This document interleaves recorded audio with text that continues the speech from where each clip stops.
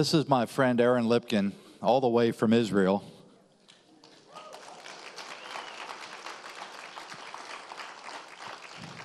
And this is, how shall I describe Daniel? Oh dear.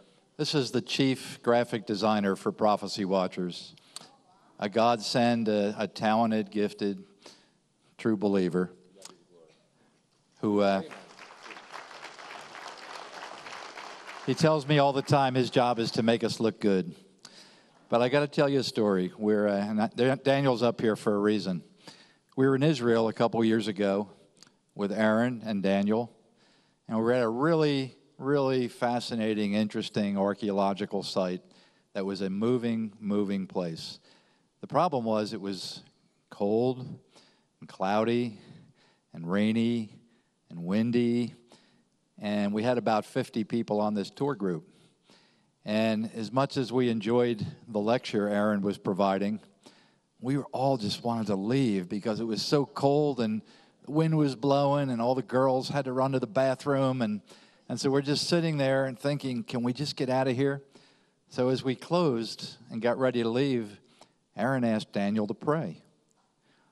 With God as my judge, when Daniel started to pray, the wind stopped, the sun came through the clouds.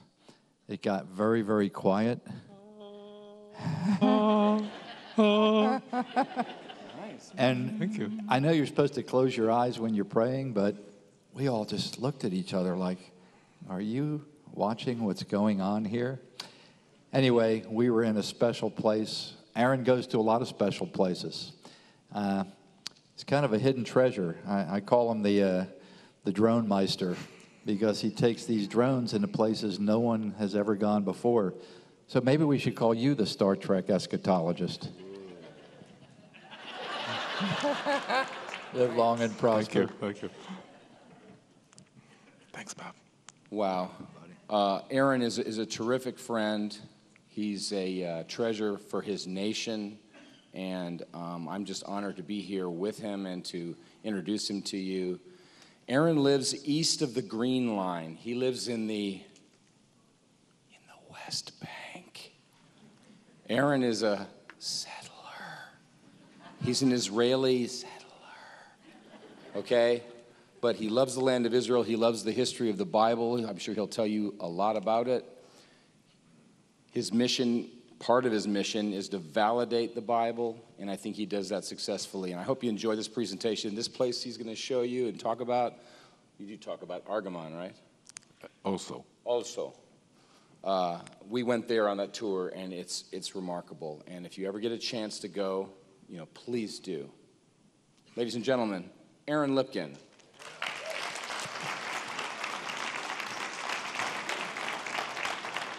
Thank you, Bob. Thank you, Daniel. I'll introduce myself. I like that people talk about myself, so I'll talk about myself as well. I was born and raised in Jerusalem. I'm married. I have 5 children. Esther, Etty, my wife. You might have seen her sitting by the table. I'm the son of Avi Lipkin. I'm sure you all know. I had the privilege of living at my father's house, escorting him to churches since I was 16 years old. I had such an amazing experience in my life that many other Israeli Jews have never experienced in their lives, and I'm so thankful to my dad and to God for allowing this to happen. I also have a travel agency. Unfortunately, most of the Bible believers that come to the land of Israel do not visit the biblical heartland of Israel.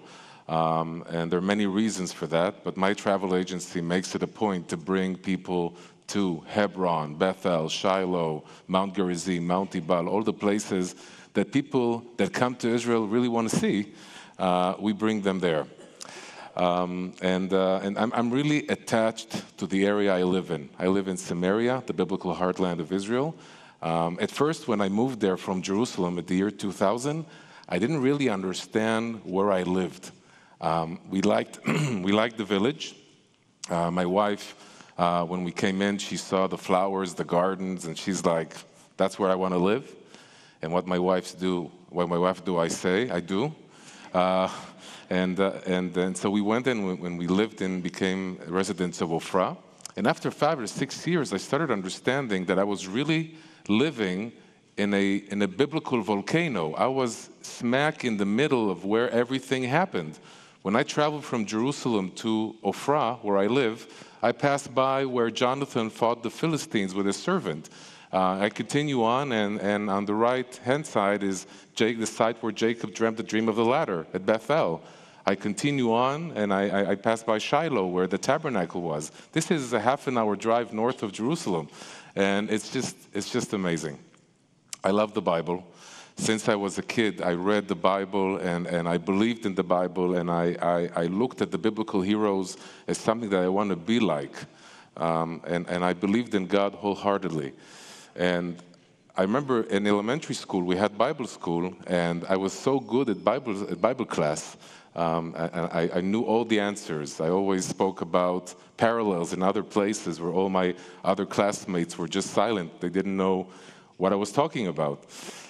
Unfortunately, in high school, when I started attending Bible school there in Jerusalem, my teacher told me that the Bible is a fairy tale, that the stories never happened. Exodus never happened, Joshua, Moses.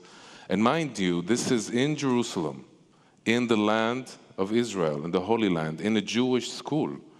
And I spoke about it in length on my lecture on Thursday, so I won't talk too much about that. But obviously, there's an agenda behind this. Your children in colleges and in schools are being educated not to believe in God, not to believe in the Bible, and they are in a warfare between what they were educated at home and what they're educated in school and colleges. There's an agenda in the academic world against God and against the Bible, and it's important to acknowledge that and understand that, because when you do, you're able to prepare the weapons of defense and the weapons of attack. And that is the mission I have in my life, to bring the knowledge of archaeology that proves the veracity of the Bible to Bible believers, so they are able to face those challenges. The other reason why this is being taught in colleges and schools is because the science of archaeology couldn't find proof for many years for the biblical stories. And there's a whole school in archaeology, the minimalist school, that tries to show that the Bible is not true or inaccurate. Thank God, 1967, Israel liberates Judea and Samaria, which was occupied by Jordan, and suddenly the biblical heartland of Israel is open for research. You start having archaeologists going into the land, and one of those archaeologists is Professor Adam Zertal from the Haifa University, professor of archaeology. And what he did with his colleagues was to make a survey of Samaria and the Jordan Valley. Now, what you see in front of you is a map of Israel. The areas of the Jordan Valley, which are marked in front of you right now, from the northern tip of the Dead Sea all the way up to the Galilee Sea, just a bit south of the Galilee Sea, and the area of Samaria, which is not marked here, and I'll use the laser beam just to show where it is. This Samaria is right here. This is really smack in the center of the country, okay? For you guys, Samaria is over here. Samaria and the Jordan River were unresearched zones in archaeology. And Professor Zertal and his crew start surveying, looking at the land, looking for pottery, looking for pieces of clay, anything that would say that this was an ancient place. And you know, in the United States, history is 200, 300, 400. In Israel, everything is in the thousands. So you know, you're looking at the land and you're looking at the pottery, an archaeologist can take pottery, pieces of pottery, and can date the site where the pottery was found by the pottery. Okay, so for instance, you find Persian pottery, so you know that this is from a certain date and time. You find Greek pottery, so you know that's a Greek site, and so on and so forth. So they survey the Jordan Valley and Samaria, and what they're finding is amazing findings. Okay, we spoke about Joshua's altar on Thursday on Mount Ebal, an amazing discovery that changed Professor Zertal. Okay, I remember being with Daniel and Bob in Jerusalem at the hotel. Professor Zertal came to the group, to the Prophecy Watchers group, and gave them a lecture. And before he gave them the lecture, I introduced him as the born-again archaeologist, because he was a non-believing, left-wing liberal Jew who learned archaeology in the non-believing school. And suddenly, he found Joshua's altar, and his life flipped. He was literally born again. Okay? So that was an amazing discovery. And there's a book that he wrote, A Nation Born. Again, one of those weapons against non-believers. A professor of archaeology says the Bible is true. And that's amazing. So they continue, they survey the Jordan Valley, and they're finding important stuff. They're finding suddenly an invasion of Israelite site from nowhere. Okay, you survey, you see that in the late Bronze Age, the area of the Jordan Valley is empty, and suddenly in the early Iron Age, which is thought to be the time when the Israelites entered the land, hundreds and hundreds of sites appear from anywhere, historically, from anywhere. How do you explain that? We know how to explain that. But for Adam Zertal, this was a big surprise. Again, this is the area of the Jordan Valley. You see the Jordan River.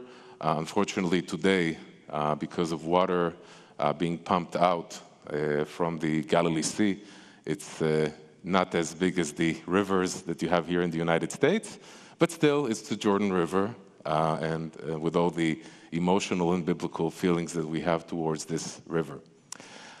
And suddenly, they start finding other stuff in their survey, okay?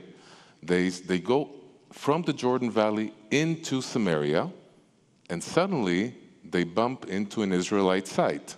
They see the pottery is Israelite, but it doesn't look like a residential place. It doesn't look like the camps that they saw in the Jordan Valley. This is an elliptical shape, looks like a kidney, maybe a footprint, and this shape is divided into compounds, internal compounds. You have like different parts inside. At first, Professor Zertal didn't know what it was. The Arabs called this site Unuk, which means in Arabic a chain of pearls. But that's what he had. He knew it was Israelite.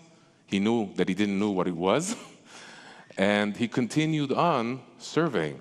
This is a sketch of the footprint of Unuk and Tirza. Again, you can see clearly the archaeological sketch of the different parts of the foot, and something that resembles an altar at the end of the footprint.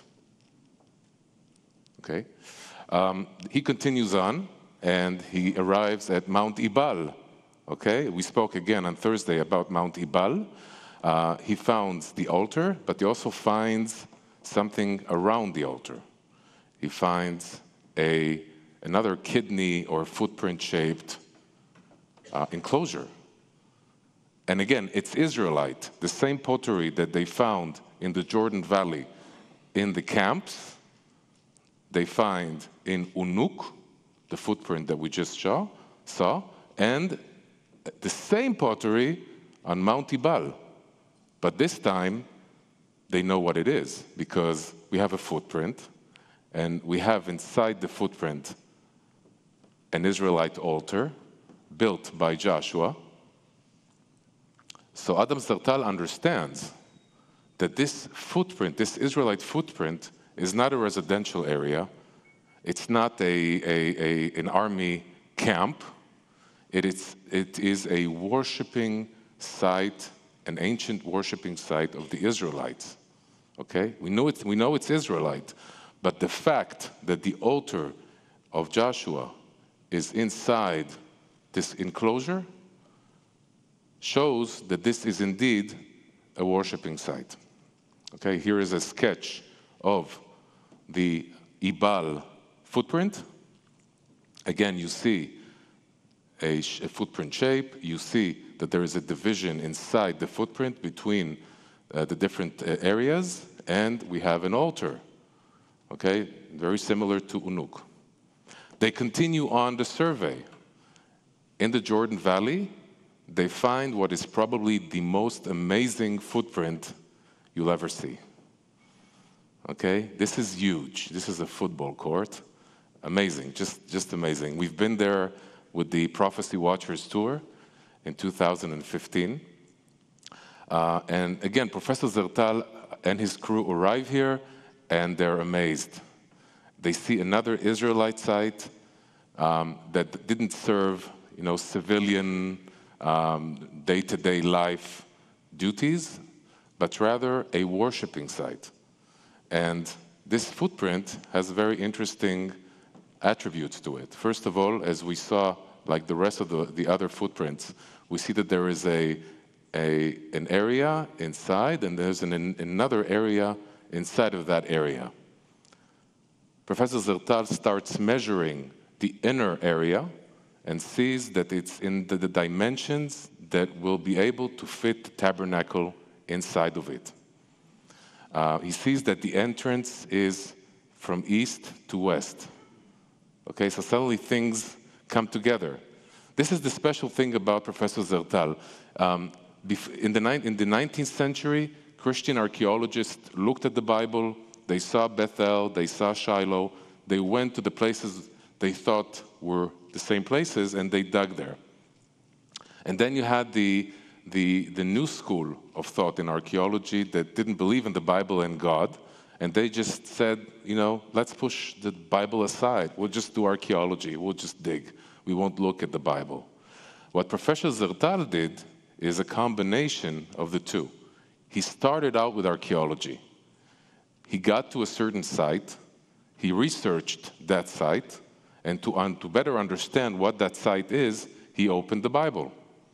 And then he got a complete picture. And this is exactly what started to happen immediately after Mount Ebal. The understanding that this was as the archaeologists call it, a cult site, a place of worship, an Israelite place of worship. Another interesting thing about this footprint is that it has a procession road. Okay? When you look at the walls here, you see two stones that are connected to each other. But at a certain point, there is a floor, and it opens up to a procession road that people can walk between the two stones, the two walls, the two rows of walls, and walk around the footprint. Okay, so this is interesting. If there is a procession road, then the worshiping ceremony that was there included going around. Okay? Another picture of the Argaman footprint after the dig. Another interesting thing is that you will see that the Israelites, when they built this site 3,300 years ago, it's amazing to say that number, we don't even grasp it, they built it right by a slope. This is a mountain slope. So you would be able to seat hundreds of thousands of people that would be watching what's going on inside the footprint. Now, I've been there many times, and the footprint is very interesting, but suddenly, after so many times, you start looking at the footprint, and you look at the slope, and you go on the slope, and you sit on the slope, looking over the footprint, and suddenly you look forward, and what do you see in front of you? You see the mountains of Jordan, and you see the Yabok Pass. Okay? What happened in the Yabok Pass? Do you remember? Jabok in the Bible, in English. Jabok. Jacob, very good. Jacob went back from Lavan, his uncle. he fought the angel at the Jabbok Pass. He became Israel. That was the name that was given to him. And he passed through the Jabbok River into the land. So you start connecting the dots. The Israelites are sitting on that slope, watching over this footprint, but also looking at the place where Jacob, their patriarch, came into the land, just like they did. It's very interesting. This is another picture of the footprint. And obviously, I have a surprise at the end of the PowerPoint presentation that you probably know what it is. But we'll continue. Here is a rehearsal. They built the tabernacle the same sizes inside the Argaman footprint to really see that it fits. And it really looks interesting. This is the procession road that I spoke about. This is the heel of the footprint, so you can see very clearly that people can walk in a circle going around. They continue on surveying the Jordan Valley, and guess what? Another one. Okay, another footprint. Israelite, kidney-shaped, footprint-shaped. They don't know it's the fourth one. I mean, this is something that's repeating itself. And the interesting thing is that here the procession road goes all around the footprint, unlike Argaman, where it goes only at a certain point around. Here is a picture of the footprint from the slopes of the mountain that are right by that footprint. Again, the same thing. We have a footprint, and we have a natural amphitheater that the Israelites used in order to look over at the footprint and at Jabbok.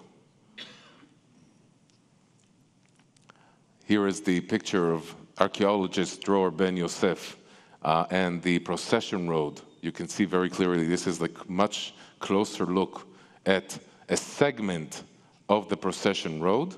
We're not talking about tall walls. This is a very low wall, but something that would very clearly mark the place where you have to walk around. Another footprint, Masuah footprint. This was unfortunately ruined by the Israeli army because of some infrastructure work. Again, in the United States, if you have a 3,000-year-old site, you would immediately have a museum above it, air-conditioned, and you'd have to pay a lot of money. Here in Israel, the army's like, 3,000 years old, and so unfortunately, major parts of this footprint were destroyed. Professor Zertal is watching all of these footprints, and what does he do? He opens the Bible. And very interestingly, he starts connecting the dots. If the ceremony at the footprint was to walk around, then that's really interesting, because how many people here know Hebrew, or just, a bit of Hebrew? How do you say holiday in Hebrew? Chag. Okay?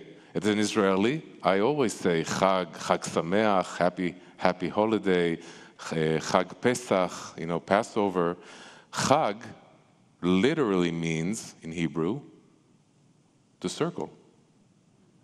Now, we don't think about that, but now, when you find the place where the Israelites worshipped, and you see that they have procession roads, and so the ceremony was to go around, then Chag has a literal meaning, to go around in circles.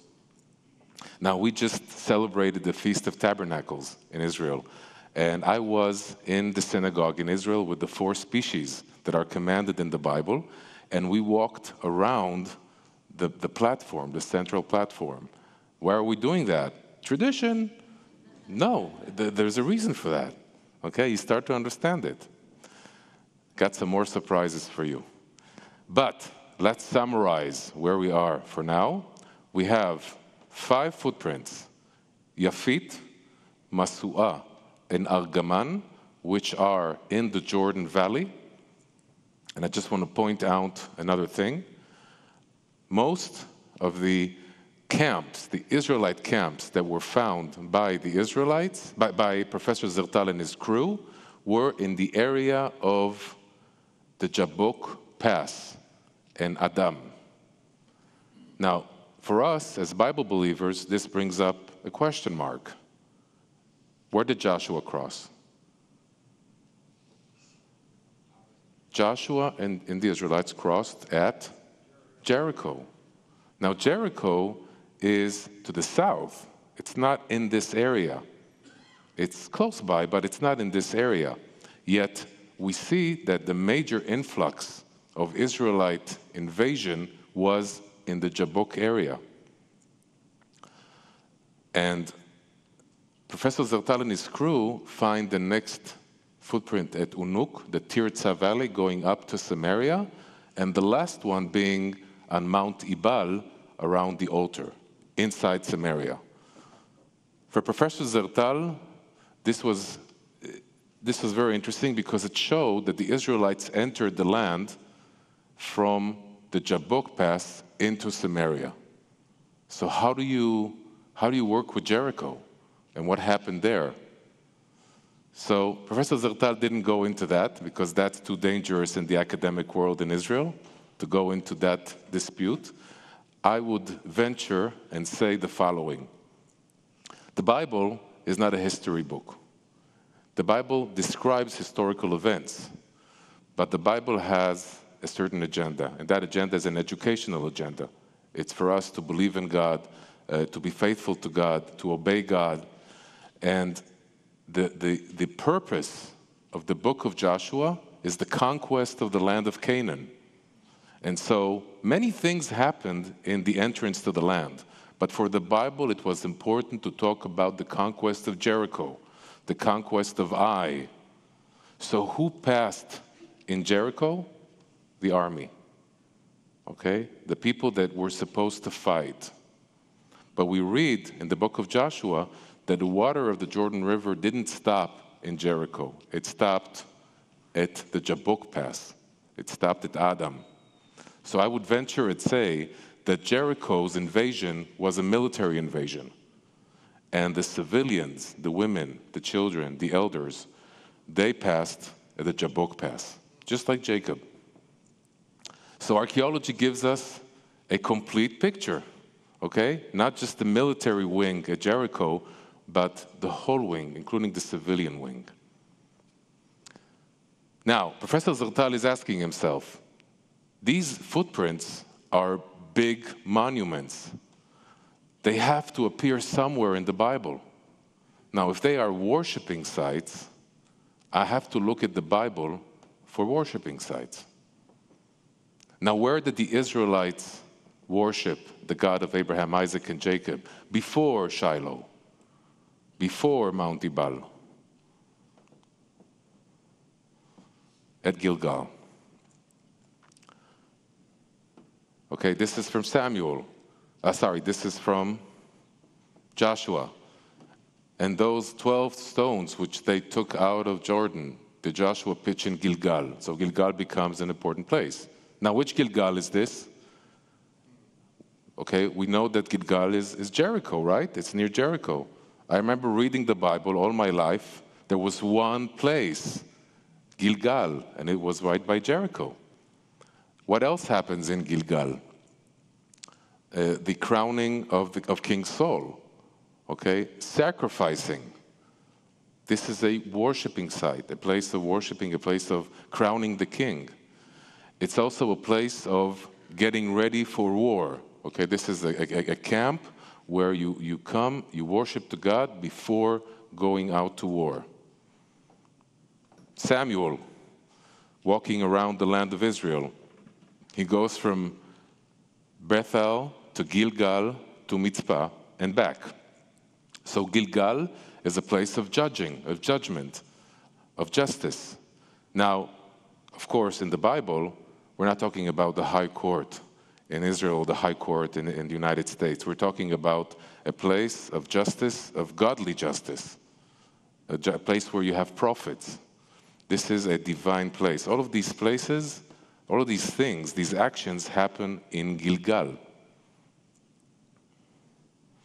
So, we all thought that Gilgal was one place, right, in Jericho.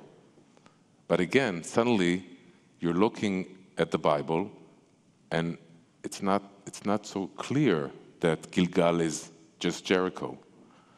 Okay? When Moses tells the Israelites to go to Mount Ebal and Mount Gerizim, he says, are they not beyond the Jordan, west of the road, toward the going down of the sun, in the land of the Canaanites who live in the Arabah, opposite Gilgal, beside the oak of Moreh?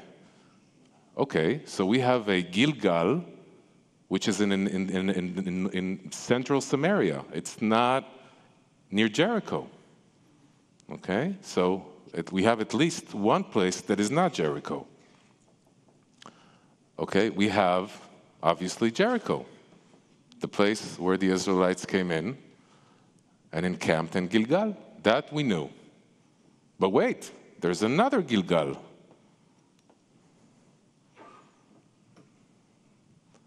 Okay, a point on the border between the tribe of Judah and the tribe of Benjamin. So there are at least 3 distinct Gilgals in different places in Israel. And so Professor Adam Zartal says to himself, wait a second. If Gilgal is not a name of a place, then it is a name of a use. It's a name of a place that serves a certain target, a certain reason, that it's a place of worship. So he says, I need to check my theory. I'm a scientist. I need to know if I'm right or wrong. Gilgal Jericho was not found. Gilgal Elon Moreh, maybe. We'll talk about that in a minute. But there's the third Gilgal on the border between Judah and Benjamin. I kind of know where that is. So Professor Zertal requests satellite footage to be sent to him of the area where he thought the border between Judah and Benjamin went through. He didn't say anything to his students or colleagues. He got the satellite photos. And guess what he saw?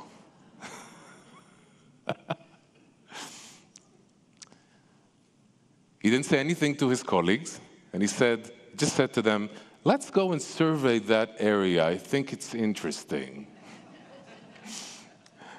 So he describes in his book, The Footsteps of God, which has not been published yet. I have the only Hebrew copy, and Daniel Wright, where's Daniel? You need to start translating it. People want it. He tells his colleagues and students, let's go there, see what's going on there. And they start walking in the area. They come with their Jeep, and suddenly they see another footprint. And they see Israelite clay, Israelite pottery. Oh my God, another site.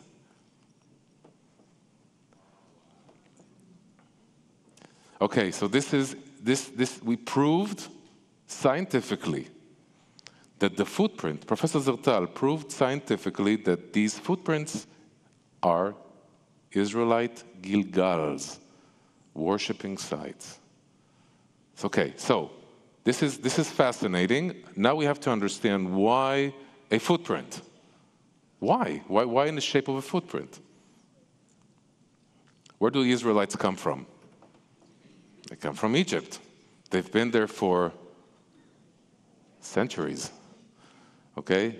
The Jewish sources talk in length about the Egyptian pagan influence on the Israelites. Okay? But they were affected also culturally and in many ways. Let's look at the Egyptian sources. Amun-Ra caused you to trample the princes of the Syria, Palestine, and I spread them out at your feet throughout the foreign countries. Okay? We know that the Egyptians saw Pharaoh as God, and the legs or the feet of Pharaoh had a spiritual, mystical importance to show that the enemies were defeated by Pharaoh. They were under his feet. Want to see a picture? Okay, here's Pharaoh, and he's hugging someone, but under his feet are enemies. Now, putting it on a picture is not enough in Egypt. Okay, you need to really put the enemies to sketch them on your sandals and literally step on them every day, multiple times. Okay? So, you see the bows representing the nations of the world, and who's stepping on them? Pharaoh. Pharaoh has control over them. Now, in the Arab world, that it's still there. Remember Gaddafi, the leader of Libya? This is the Arab Spring. They still do it. Okay? Now, so let's talk about the importance of the foot or the sole of the foot in the Bible. Okay, if we know that this might be an important shape, and for some reason it repeats itself, where does the foot appear in the Bible? So, it comes up in a number of connections. Ownership of territory, existence of the people, victory on enemies, and the symbol of God. Okay, let's see a few verses. Moses swore in that day, surely the land on which your foot made its way will become an inheritance for you and your sons. I'm warning you, from after this lecture, everywhere you see foot in the Bible, suddenly is going to I know what they mean. Do not contend with them, for I will not give to you any of their land, not so much as the sole of a foot can tread on, for is in a possession to Esau. I have given Mount Seir. Okay? Let's continue. Moses swore in that day, surely the land on which your foot made its way will become an inheritance for you and your sons. Do not contend with them, for I will not give to you any of their land, not so much as I read that already. Okay, the second group is the existence of the people. Let's see some phrases about that. I will no longer allow Israel's foot to wander out of the land I gave to their fathers. I will not again make the feet of the Israelites leave the land I assigned to your forefathers. And among these nations you will find no ease, and there will be no rest for the sole of your foot. And Hashem will give you there an anguished heart, and cried out eyes, and a dried throat. This is a negative way of seeing the foot. Victory upon enemies.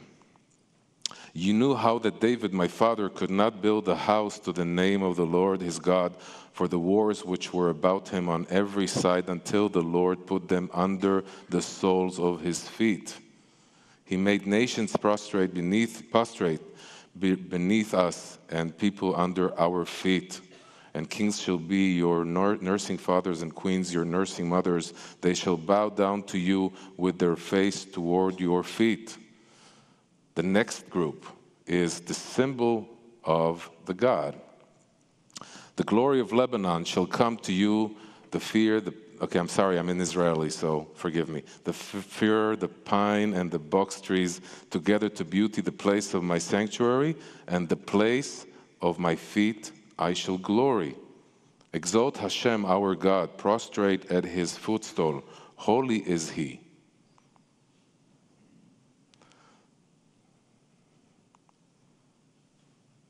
Another interesting thing. The feasts in Hebrew are called, in Hebrew, regalim. Now, as a kid in Israel, when I said the word regalim, meaning the holidays, I thought that it comes from the word to go up with your feet to the Holy Temple, because you didn't have any cars or trucks as a kid. That's what I thought. But suddenly, Professor Zertal says, regalim means feet. Regel, holiday, means in Hebrew, foot. Okay? So where does this come from? Now we know. Okay? The footprint shape, the holy place that you would go up to was a foot. And so we have another definition, aliyah laregel in Hebrew, which means to go to the holy place, to do pilgrimage. But it literally means to go up to the foot. Now, these are things that we did not know until Professor Zertal found these footprints. So, the next stage is to try and identify the footprints that we found in the Bible. Now, that's everything I'm going to say now from this point on was not lectured by Adam Zertal. It's only written in his book. And again, Daniel, you need to start. But this is something that's really, I've never spoken about this. Not in Israel, not in the United States. This is the first time that I'm going to talk about what Adam Zertal and how he identified the Gilgals that he found. So, the first Gilgal, Unuk, he believed to be the Gilgal that Moses referred to when he told the Israelites to go to Mount Ebal and Mount Gerizim. Remember the verse I showed you earlier?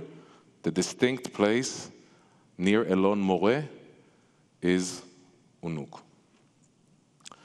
The other footprint that Professor Zertal spoke about is Argaman. Now, I have to say something. You guys read the Bible in English, but you all know that the Bible was written in Hebrew. And there's a saying in French, translation is treason, because when you translate, you have to give commentary, you have to explain. So sometimes you alter the meaning of the verse when you translate it from Hebrew to another language. In Psalm 78:60, there is a historical account, a very, very interesting psalm of itself. One of the verses, verse 60, talks about the destruction of the tabernacle in Shiloh. Now, in English, the verse says, so that he forsook the tabernacle of Shiloh, the tent which he placed among men. The word among men in Hebrew is Adam. Adam can be translated, just like Adam, by the way, it's the same name. Adam is a man, a human being. But Professor Zertal and other Bible scholars say that this is a verse written in parallelism, which means that Shiloh, the name of the place, is parallel to Adam, the name of the place. And Adam is Tel Damya, a city, a biblical city on the eastern bank of the Jordan River at the Jabbok Pass. The closest footprint to the Jabbok Pass and the village, the city, biblical city of Adam is Argaman. And so Professor Zertal believes that the tabernacle was moved temporarily from Shiloh after the destruction in the book of Samuel to this footprint. Let's summarize. The foot-shaped enclosures shed new light on the beginning of Israelite cult and religion. Cult is such a word, archaeological word. Worship. And then people ask, wait a second, so what's the holiest place? Jerusalem. Okay, we're talking about pilgrimage, going up to the temple. What about Jerusalem?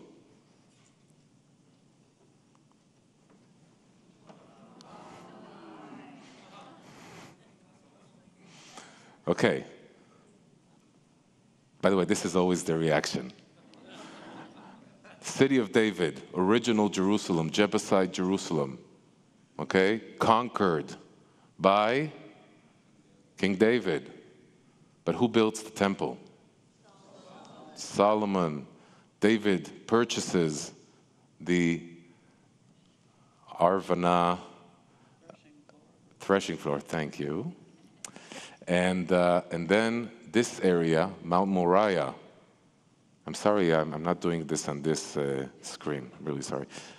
City of David, and then later on added Mount Moriah by King Solomon, and we have a footprint. So, amazing discovery. I have to tell you, every time I go to the Argaman footprint, which is my favorite, I feel so amazed and so blessed to live in the land of Israel and to touch the stones and the walls that were built by my forefathers, my ancestors, and to imagine the Levites and the priests walking around this structure is just goosebumps, And I also see the Christian tourists that come with my travel agency, and sometimes I take them there. And I actually had a pastor that said, Aaron, you have to take me there. And we went there, and he said, Aaron, you're just going to stand on the slopes. Here's my camera, my video camera. And he started circling the foot. And he said, I want my children to see this. It was so moving. So, I have to tell you the story. I'm sorry if you're hearing this the second time, but I'm 43 years old. And I'm married to Esther, my beautiful wife, who is originally from a family of Yemenite Jews. Now, Yemenite Jews in Israel are very well known for let's say they're very careful with money. I'm the spender in the house. So that's one thing they're known for. The other thing they're known for is that they don't celebrate birthdays. You know, I remember going to my mother-in-law, my Yemenite mother-in-law, saying, why don't you celebrate my birthday? And she looks at me and she says, you know who celebrated his birthday in the Bible? I said, who? She said, Pharaoh. Pharaoh celebrated. You want to be like Pharaoh? I said, no. I don't want to mess with my mother-in-law. But I became 40 3 years ago. I came to my wife and said, listen, enough is enough. You need to buy me a present. So my wife looks at me and she says, what do you want? I said, a drone.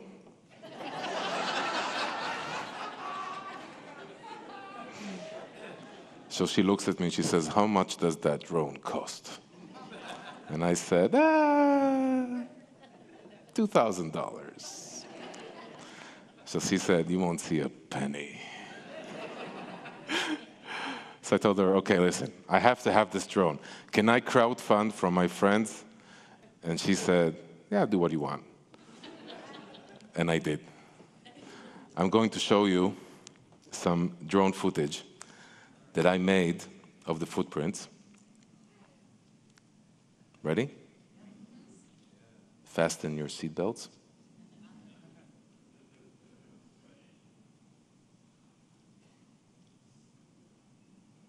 Let's start with the footprint of Mount Ebal. Okay, this is Samaria. We have a group of tourists from the United States standing right here. just to get the dimensions, how big it is. You'll be able to see the altar of Joshua coming up on the right hand of the footprint. Right here. I hope you don't get dizzy and see the altar right here.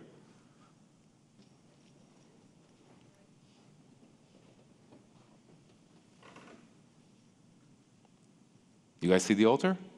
Oh, okay.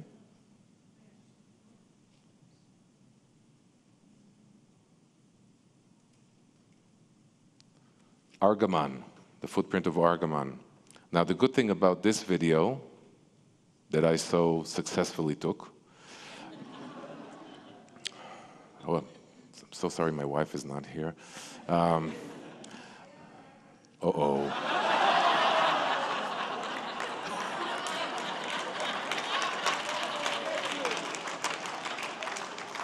Etty, don't disturb me. I'm using the drone footage for important stuff here. Okay, so we see the Argaman footprint, and what's good about this photo is that you'll be able to see the slopes of the Israelites where they sat watching the ceremonies happening here on the foot. You see the slopes? Now, another thing that I've noticed when visiting there is that there are 3 levels for the slopes. Maybe this is the VIP benches for the elders, for the important people, and then the families and the children up there. That's me, by the way, and a good Christian friend from Austin.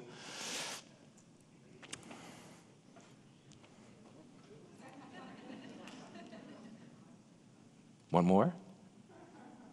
Do you want more? Okay, Yafit, footprint. Now, since the excavations, floodwater have covered much of the foot, so it'll be a bit challenging to notice it from my drone footage, not because I didn't do a good job, but just because of the floodwaters. And I'm probably going to do it better the next time. Okay, so what you see here is the foot. You see the squares, the archaeological squares that were excavated by Dr. Dror Ben Yosef, and a procession road that goes all around the footprint. You want to see the slopes right by this footprint? I don't know how much time I have, but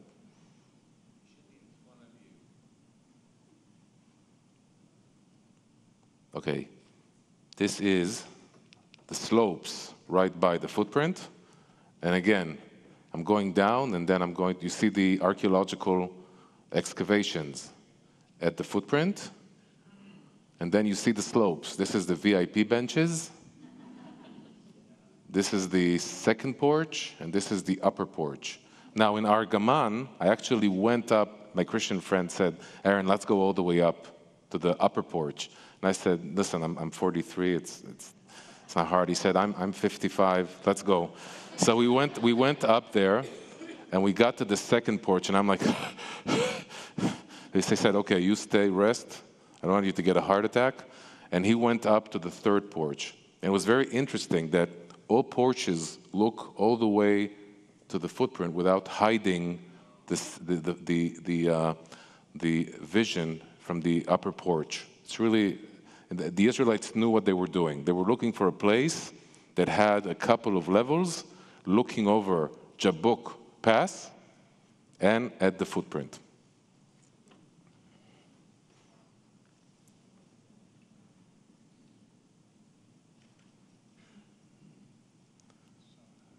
And Kabir, Unuk footprint. This is actually a shot taken with a lot of adrenaline in my blood.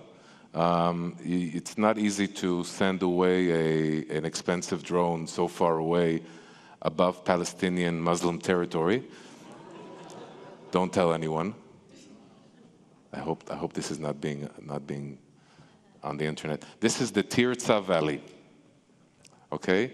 This is the valley, the main road from the Jordan Valley into Shechem. If you came from Jordan and you wanted to get to the city of Shechem, the most important city in the land of Israel in biblical times, you had to pass at the Jabbok River, like Jacob, and go through the Tirzah Valley, like Jacob.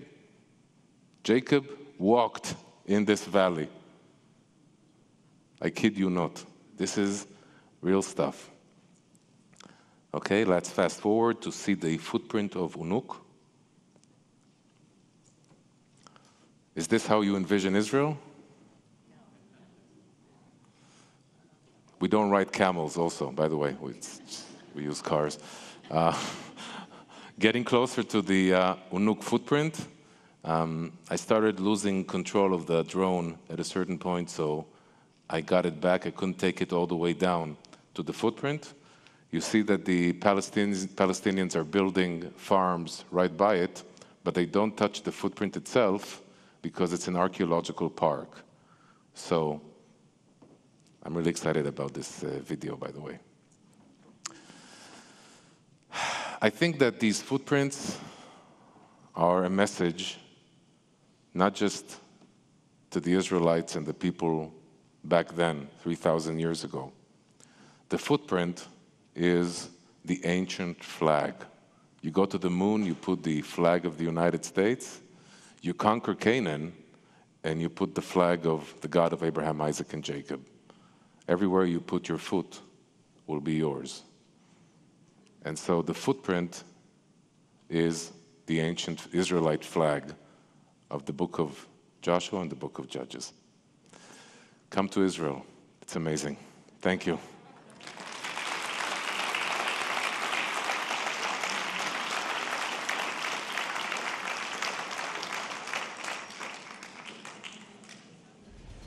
If you want to see another video while you're standing, this is the city of Shechem. Again, a very dangerous thing to do with your drone, but I did it. And you're going to see, this is the Arab city of Nablus, and now you see on the right Mount Ebal, on the left Mount Gerizim, in the middle the city of Shechem, and we're going to go to ancient Shechem, where Simon and Levi went in to kill some people that did bad things to Dinah. If you remember that. These are real stories, and they happen in real places. This is Mount Ebal.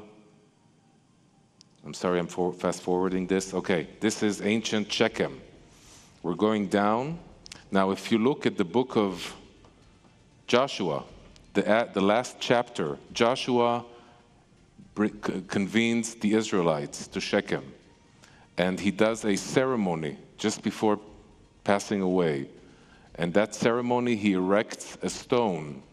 Okay? Would that stone still be around? Of course not. Or will it? Okay? The archaeologists that dug the city of Shechem found a huge stone memorial in the temple of Shechem, and you're going to see it in a minute. What you're seeing now, nobody saw. This is really state-of-the-art drone video footage.